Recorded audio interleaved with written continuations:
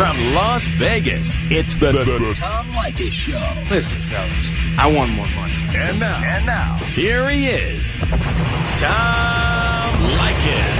Thank you for tuning in to the Tom Leykis Show. This is where America gets together to talk about the issues you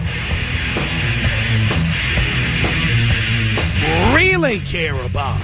It's a different kind of a radio talk program. We're the radio talk show that is not hosted by a right-wing wacko or a convicted felon. No, I am your host. Write down our telephone number. You're going to need it. It's 1-800-5800-TOM. 1-800-5800-866. It's Friday and we're in Las Vegas. We're in Las Vegas with the Los Angeles Kings, who are playing their annual Frozen Fury preseason game at the MGM Grand Garden Arena. The game is tomorrow night at 7 o'clock here in Las Vegas. Many people are coming in from L.A. and Orange County and other places. My God, Denver, all over Colorado. You see all these Colorado Avalanche fans who come to town for this game. You know, they don't get out much in Colorado. So they try to make their way. Well, we're not on in any station in Colorado. What the hell? Screw Colorado. And for the 4 hobbyists who are listening to us online in Colorado, screw you too. Please. Anyway, the Avalanche fans are here, and you can always tell it's the Avalanche fans, boy. I'll tell you why they fill out those jerseys. Wow. Tell you what. Just amazing. So anyway, we are here for the big game. We were not here last year because we were in London waiting for the Kings to get to London last year for the opening of the season. But we are back here for Frozen Fury this year. So I'm sure many of the listeners are going to be at this event over the weekend if you're not on the way here now. And it's always a big deal. It's a sellout, and a bunch of people make a weekend out of it, which is what we've done. And I want to tell you, and we've been very good about this, Gary Zabransky, in honor of this big weekend, our big hockey weekend in Las Vegas, he took every bottle of premium booze we were hiding in the studio, and they are lined up in his room. I mean, his room was like a mini bar, but it's the most upscale. This is like top-of-the-line bourbon. What is that, like 140 proof bourbon you brought there, and top-of-the-line rum? Yep. We know knock on Captain Morgan's, but come on. You should get a little of this in you. Baby. And all these, the Margarita King, all the Margarita King margaritas, I mean, it's all premium stuff. And as soon as I don't have to talk into a microphone anymore, we're all going to go back to Gary's room. And big spenders that we are, we're going to sit in Gary's room, probably play Keno and drink top shelf booze. That's our plan. But it's hockey weekend. What the hell? We got cigars, too. And with all this booze, you know, when you sit down by the ice, for those of you who don't sit down by the ice, those of you who sit in the 300 level of whatever arena you go to, let me just tell you this. Down by the ice where I sit, it's cold.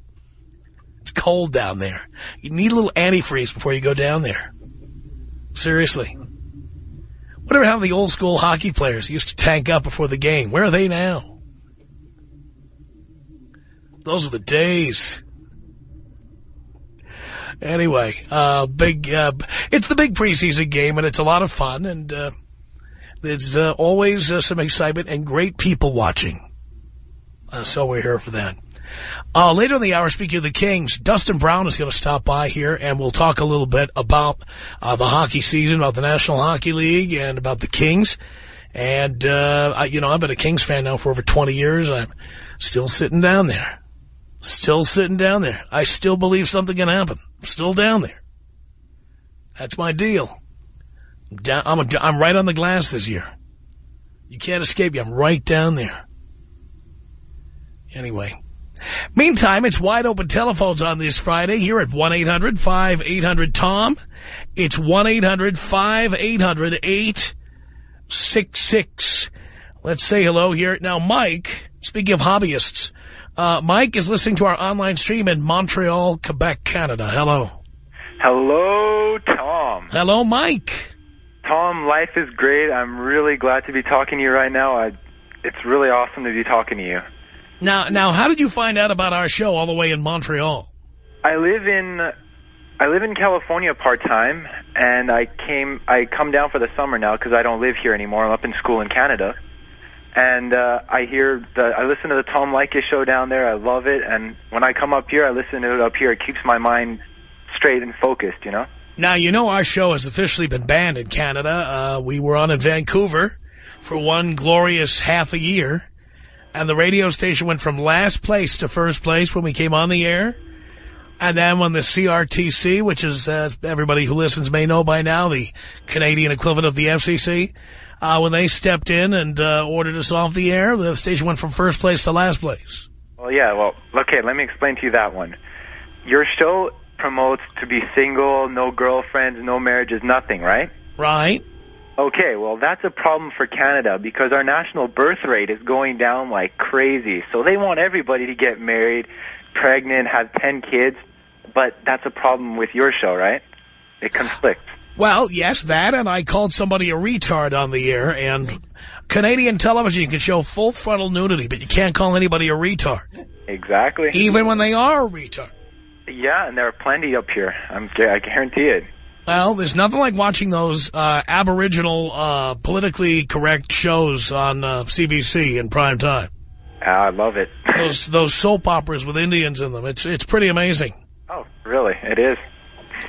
Yeah, have you ever seen one of those? They're like telenovelas, but they're about Native Canadians. Have you ever seen these? They live in igloos up there, and they. I only see the promos. I don't actually get to see the whole show usually. No, Tom, I kind of strayed away from Canadian television because it's I don't know. It's too swayed. I don't know. I don't like it much. Yeah. Well, you know. What can I say? Look, there's a reason everybody wants DirecTV and Sirius and XM in Canada. Yep. So they can escape Canadian television. Exactly. Radio. It's so left-wing. I don't like it anyway. Dreadful. Yeah. And, Tom, yes. Okay, you were talking about the ice rinks. Come on, it's not that cold down there. That's because you live in California all the time. I do live in California. It's not that cold. I'm sure in Montreal it's like getting in from out of the cold, but in Los Angeles, that's cold. Yeah. And I'll tell you something else at Staples Center. You know, because it's so hot outside, it's even colder on a hot day because on a hot day they have to turn the cold up because the ice might melt. Oh, wow. So I have been to games in Montreal and New York and Boston and Philly, and let me tell you something. It's colder in L.A. Because if it's 85 degrees outside, they need to turn the air conditioning to a lower temperature. Wow. Think about that. Yeah, that's pretty crazy. I know. All right. And, well, the reason I'm calling, Tom, is... Oh, but that's not why you called. No, not at all, actually. What was the reason you were calling? Okay, I'm a 17-year-old kid, right? Now, okay.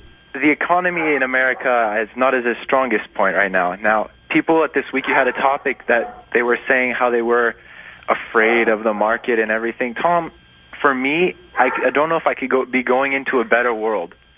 It's perfect time for me to start investing in the stock market. I mean, I live at my parents' house right now, and I intend on doing so as long as I can so I can cope with the economic problems, right? Yeah.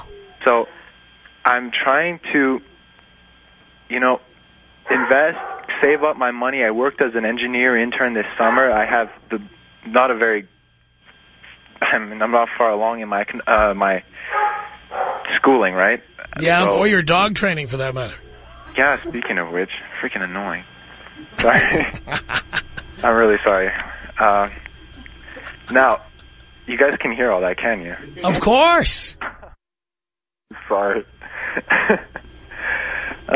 He seems to be quiet now, so... No, he'll be quiet until you get to the point. Yeah, exactly. Thank you. Just when you're about to hit that wonderful arc, where you're just about to make sense, you got that moment of clarity. And then it's... Tom, that's why I don't want a dog when I get a house. You understand that? I understand. Is that your parents' dog? Yeah, it's my parents, and they don't want to get rid of him. He poops all over Jesus. Oh, my. It's making me sick to even think about it. I understand. You're smart. You don't have a dog. I respect that so much. I don't. I come visit people like you with a dog, and then I go home happy. Exactly, and then they have to walk it. You don't have to walk it. You just pet it. You tell it it's cute, and then, you know, when it starts pooping, they take care of it. And there's nothing like walking the dog in Montreal. You know, the dog needs that one last 9 p.m. walk at night, and it's January, and it's 20 below zero. I wouldn't walk my dog at 12. And you have to walk out on your Aboriginal novella so you can go walk the dog. That's the life. Tell you what. Love it. Well, Mike, it's been a little slice of heaven. I really appreciate the call. I really do. And what are we doing here, Gary? Are we're bringing Dustin Brown on the show right now. Let's do it. Absolutely. He's here in the studio. And we have a very weird setup here in Las Vegas. This is not our regular setup. So I have to, like, sit like this if I want to have any chance of eye contact. You can't see me, but maybe if I put the mic over my head. No, that's going to fall. That's great. Thanks for a nice way to impress a guest. It's so nice for you to come in. Thank you. I can barely reach the microphone here. But this is CBS after all, and we spare no expense. We spend it all on CSI. That's what we do. Thanks for coming in. Good to see you. Good to see you. It's a new hockey season for you. You're a veteran now. Yeah. It's a different feeling for me. I'm only 23, but one of the more experienced players on our team. Now, that's pretty amazing. I think the Kings now are probably the youngest team in the National Hockey League. Is that right? I'm not exactly sure. I know Pittsburgh has a young squad, but we have to be pretty young. Obviously, our roster's not finalized yet, but we'll be definitely one of the younger teams. Now, what's that like? You know, you've been scrimmaging with these guys, and a lot of these guys are new teammates. What's that like trying to develop some chemistry? For me personally, it's a little different. We have younger guys coming in, but for the first time, this is the 5th year now. It's the first time I've come back and actually have played with some of the guys. We have Kopi, Sully, Fro, Jack. Those are, you know, guys I've come back in as a core group of guys, and you know, for me, that's the first time that's happened since I played here, where I've come back a second season or a third season, have some of the same teammates. You know, I look back to my first team, and there's 2 players from that original team. I'm amazed there were that many. Yeah, it's me. Because there's been a lot of changes. Yep, me, Fro, and Army, the only 3 from my original 2003 team. That's amazing stuff. Now, you had a breakout year last year. This was your best year ever last year. Yeah. I think, you know, playing with Kopi obviously helps. He's a great player, and, you know, a privilege to play with him. And then, you know, the league's funny. It's a lot of experience. Once you get that experience, you kind of learn little things that will, you know, make a big difference. Now, you also, last I looked, and I imagined it was true, you led the league in hits last year, right? Yep. I think I was second 2 years ago, and then this year I ended up leading. Now, Andrei Kopitar is a big offensive scorer, but the hits, that's all you. Yeah, that's all you. Majority of the time. I mean, he gets a hit every once in a while, but probably not on a consistent basis, game in, game out. There's a few guys that will carry that load. You know, the Kings being on the West Coast, they're not in the center of the hockey world, so leading the league in hits is one of the ways people find out what's going on in L.A. with the Kings. Yeah, I've talked to Luke about this, and it's kind of like, you know, playing in L.A., you don't really get noticed until, he said it was, you know, hockey was kind of, you never even knew hockey was in L.A. until they made it to the Cup, and I mean, that's, you know, part of the battle with playing in L.A., but I mean, with this young core, we could do something special and kind of put L.A. on the map as a hockey town. Dustin Brown plays hockey for the Los Angeles Kings. We're here in Las Vegas, and the Kings are playing their big Frozen Fury game tomorrow night at the MGM Grand Garden Arena. And it's a big thing where people come for the weekend and eat like pigs and drink like fish and watch a hockey game. Well, that's what Vegas is all about, for God's sake. That's the deal here. Now, where are you from, Dustin? Ithaca, New York. Ithaca, New York. Los Angeles is a long way from Ithaca. Yeah, definitely. I remember getting drafted and didn't really know where I was going to go. I was rated high, but at the draft, anything could happen. And when LA picked me, I was a bit surprised. I just kind of the West Coast, like I was just talking about, you didn't really know there was a hockey team. I mean, you know there's a hockey team, but you didn't know hockey was a huge thing. And, you know, to my surprise, actually, our fan base is, ever since my first year, has been here great. Now, was there an adjustment process to living in Southern California? Definitely. I mean, I mean, I lived in Albany, New York for 3 years myself, and that was enough for an adjustment as I moved around the country, but Ithaca directly to Los Angeles. Yeah, it was definitely different. Just not only the lifestyle and a lot of different things coming from the East Coast, but being 18 and having to do it all at 18 was a bit overwhelming, but I got through that first year, and I think it helped me. Yeah, yeah. And now you're the big cagey veteran on the team. Funny to say that, I guess. Isn't that amazing?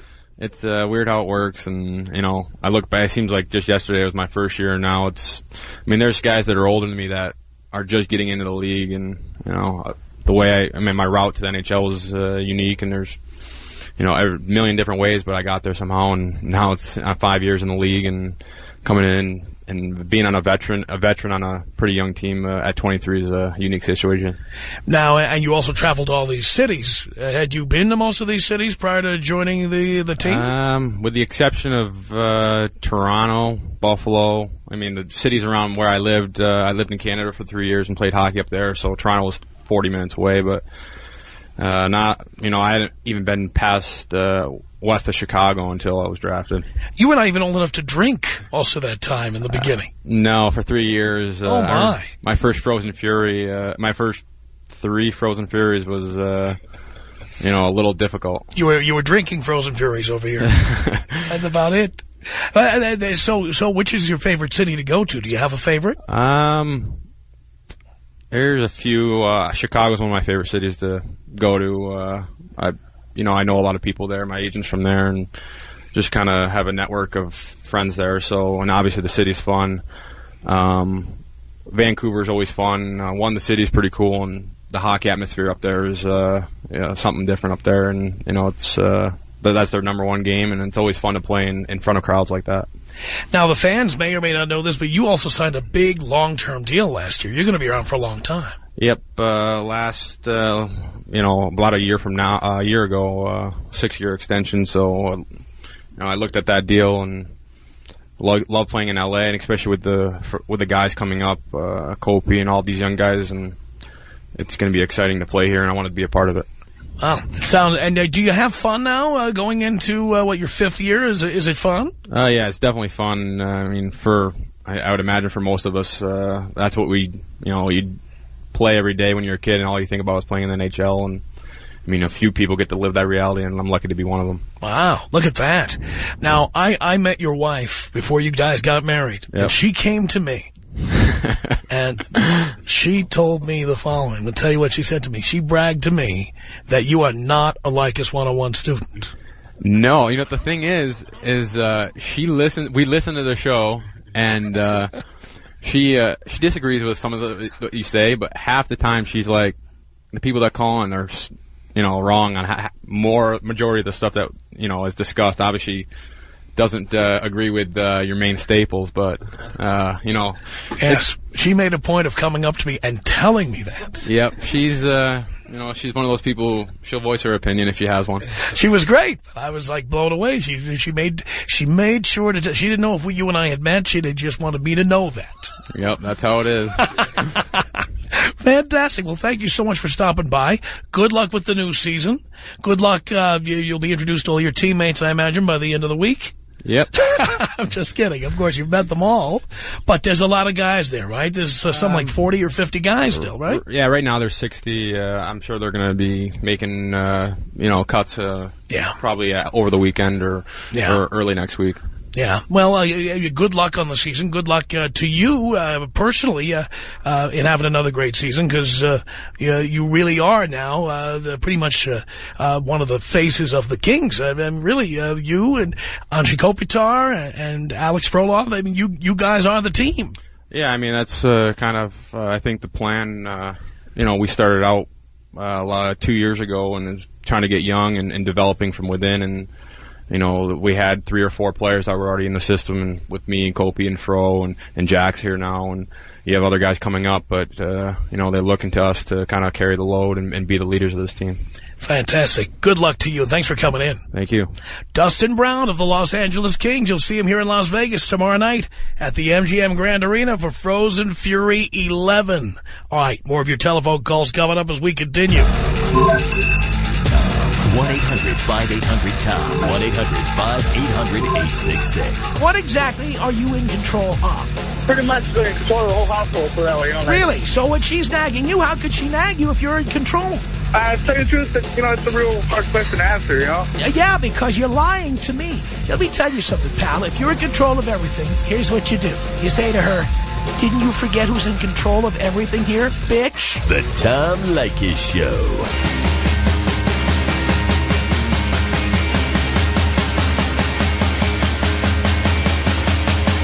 It's the Tom Leykis Show. Yes. Check your radio dial. That's what it is.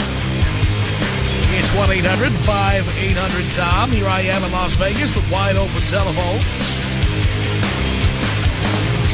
Let's say hello here to David on the Tom Leykis Show. Yes. How are you? I'm doing great. All right. Actually, I was thinking a lot if I should talk about it on the radio or not. I'm married to... I come from Israel, right? I've been here for 5 years already. I'm married to an American citizen. I'm sure you're familiar with the scenario of, you mean you married somebody to get a green card, or you married somebody and you're hoping to get a green card as one of the benefits? Exactly. No, for just a fake marriage, just to get the papers. Okay. And now she's pregnant with their boyfriend. Okay. Right. We don't live together or anything, and obviously it's just marriage on the papers, obviously, And she has a boyfriend, and now she's pregnant, and she's gonna have that baby. Uh-huh. And I know she's planning to get a welfare or, something like that, all that stuff. I really don't know anything about that. So my question is, how does that affect me? Well, have you had any interviews at the INS yet? I already got the green card, yes. Oh, you've got the green card. I did. Well, I got the temporary one, and I'm waiting. It's supposed to after 2 years you get the permanent one. So but don't you have another interview after this? There was an interview. I got the temporary one. You get it for 2 years, and after 2 years, they want to see that you're still married, basically. And only after that you get the permanent one, and only after that we can get divorced. Now, do you have an attorney? I do have an attorney. She doesn't know it's fake. She thinks it's real. Otherwise, she wouldn't have taken the case, I see. But the thing is now, my friends told me about me being legally responsible for supporting the child, or, and if she's not getting a welfare, I don't know. Did you ask your attorney that question? Because I'm not sure myself. I'm not an attorney, but I know there are states, and I thought California was one of them, where if a married woman becomes pregnant, it's assumed that the father of the child is the person she's married to. But, yeah, well, I'm not the father, though. Yeah, but when I say it's assumed, that means for legal purposes. Right. How can I get out of it? That's a question for your attorney, and you need one. And you need the attorney to answer that question. I'm afraid to go to an attorney and tell him this whole thing is fake, I don't know how they can handle first of all, an attorney has an attorney-client privilege. The attorney's not going to turn you in. Right. Because believe me, murderers have attorneys, rapists have attorneys. O.J. Simpson has several attorneys. Right. All right. So if you want to go to a different attorney and pose your question, then go for it. Okay. Now, can you tell me more about this welfare thing that she can get for the government? Because I really don't understand anything about that. Well, if she applies for welfare, the welfare department could say who's the husband. And when they know who the husband is, they can come at you for child support.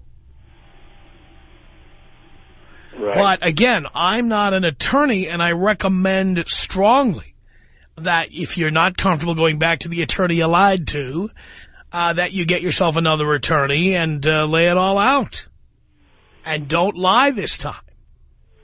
Yeah, but, okay, as far as the welfare thing, what if she says she's not married? Because this is a confidential marriage, actually. And we're not registered in it. And nobody you see, has now access. you're asking me questions that really have to go to an attorney. Right. I'm not an attorney.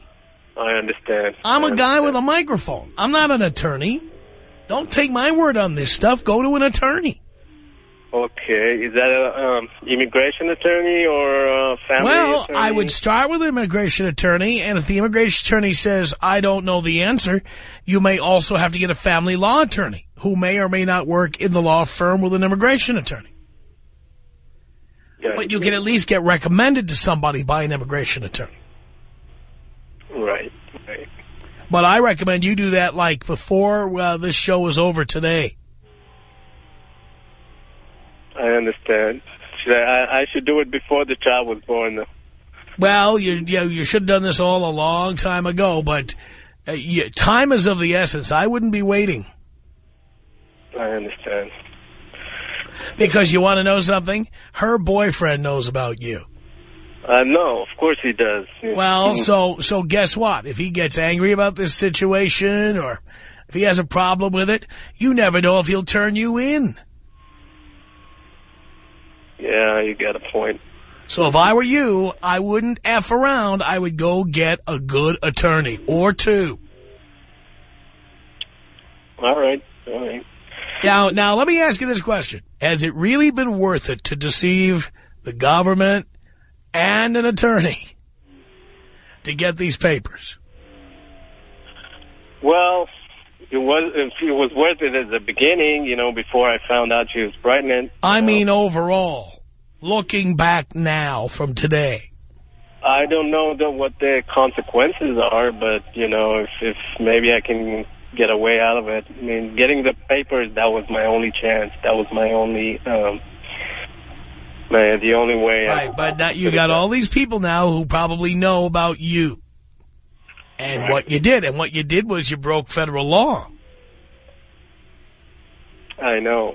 Well, a lot of people do that. I'm not saying it's, just because a lot of people do but that. Who cares what the other people do if a lot of people know you did it?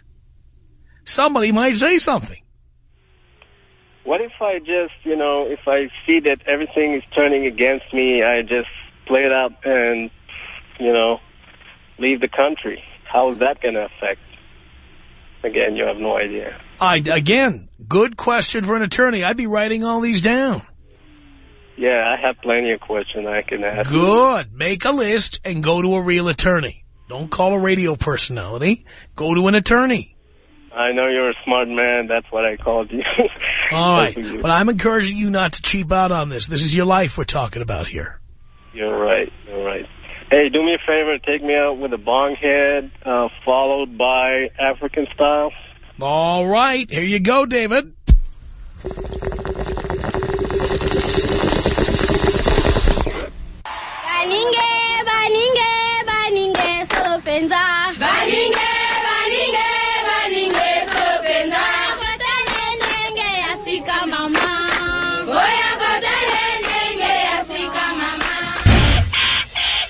Tom Leykis. 1-800-5800-TOM. 1-800-5800-866. I think you are the foulest piece of excuse of a human being.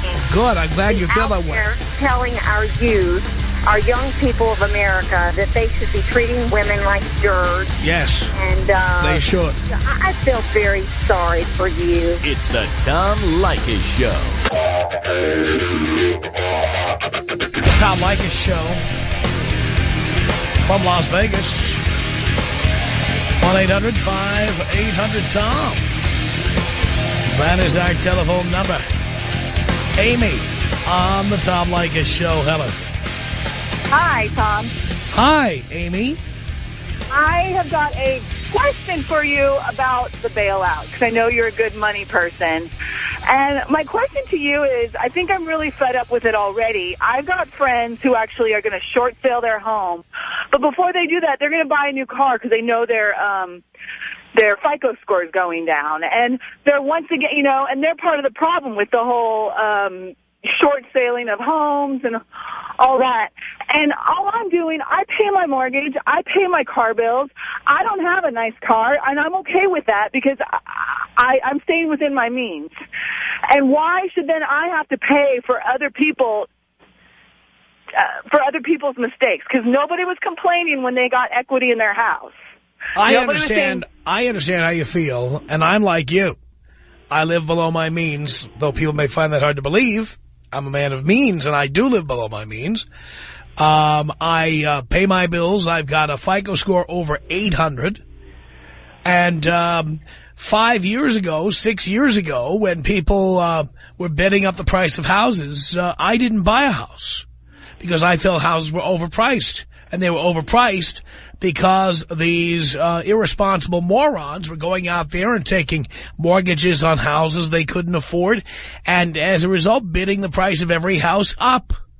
Right. So I feel your pain. I know how you feel. By the same token, I know enough about our financial system to know that if we do not bail out these firms who did wrong, in my opinion, that the entire financial system could collapse like a house of cards. But when will we stop bailing them out? When will this stop? Well, see, here's what you have. You have a president who tells you he's not a tax and spender, who then spends more money than any president we've ever had. He also says he doesn't believe in regulation. So what happens? All the banks and the mortgage companies go nuts knowing that the president has a laissez-faire attitude towards everything. And it all starts at the top, and the president was opposed to government interference. And this is what you get. It's the Wild West. There is no government interference, and the result of that is we have what we have now.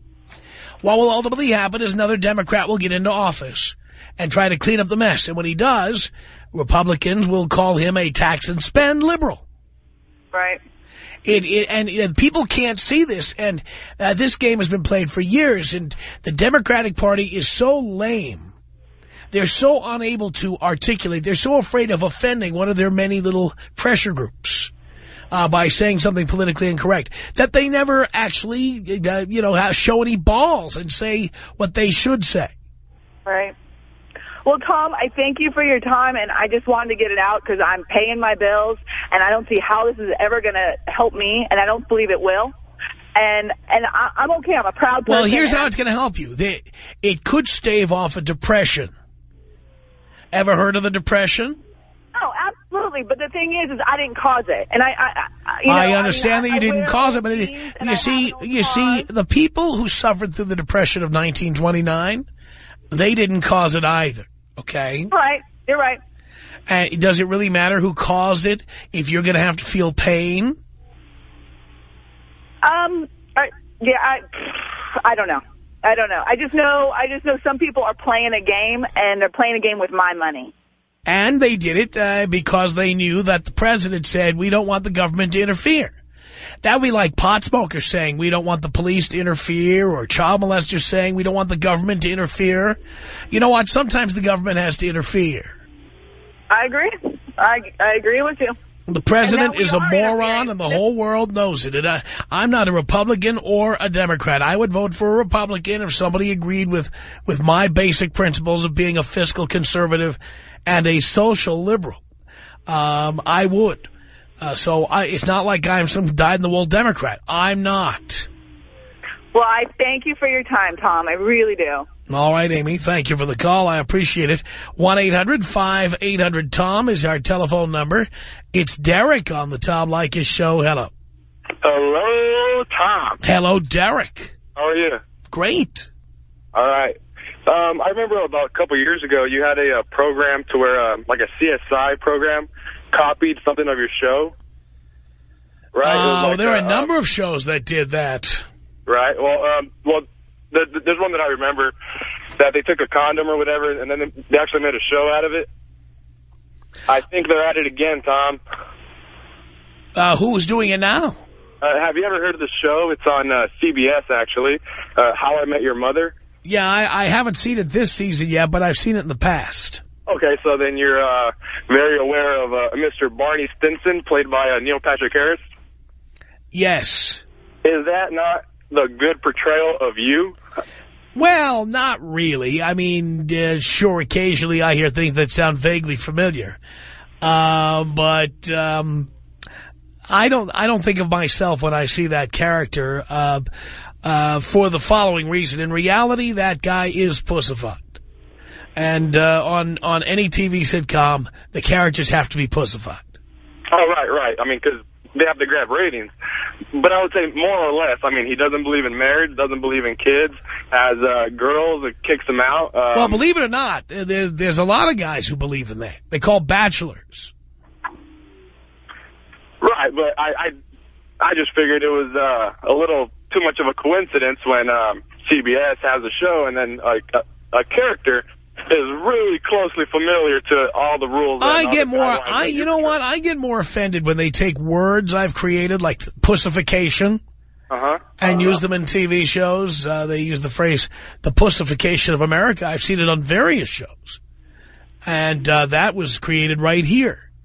Really? Yes. There are words and phrases that definitely originated here that end up coming out of the mouths of TV characters all the time.